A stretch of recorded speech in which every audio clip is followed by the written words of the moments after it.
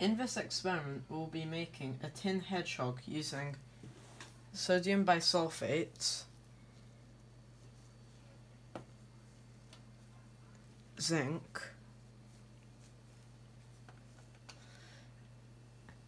and tin chloride.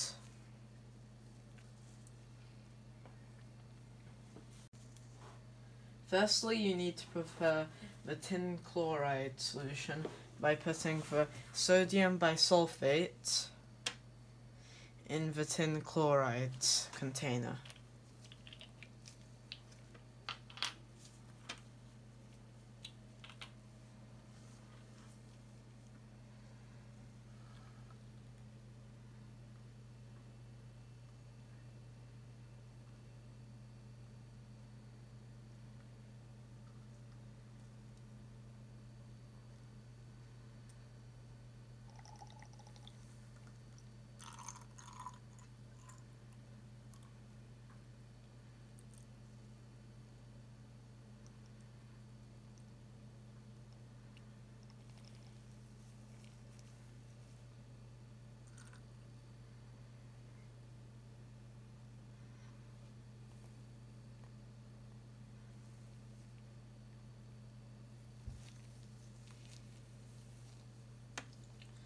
Secondly, you should put the red cap on the tin chloride container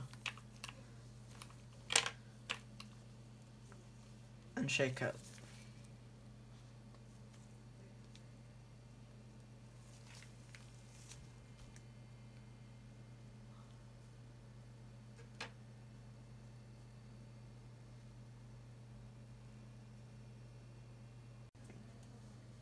After this, you need to fill the vial halfway and drop in a zinc pellet.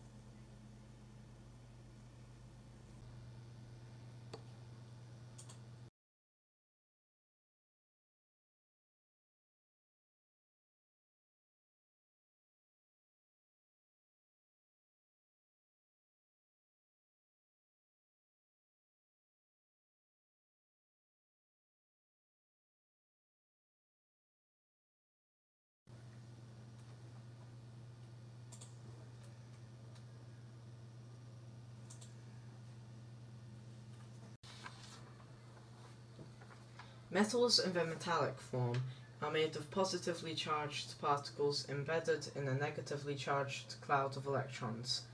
Particles of some metals like to reside inside such a cloud more than others.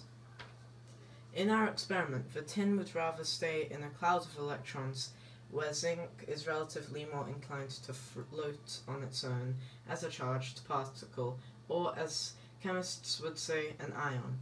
When we place a zinc pellet in a solution containing tin ions, the tin ions pull the electrical blanket over, turning the metallic tin, and zinc ventures out into the solution. The tin particles do not just settle all over the place randomly. They prefer a certain way of sitting next to each other. Chemists call this crystal structure. This is why tin forms elegant needles and doesn't cover the zinc evenly. Other compounds, meanwhile, have different crystal structures. If you take a solution containing, say, copper ions instead of tin ions, you won't create a needly hedgehog, but rather some completely different beast.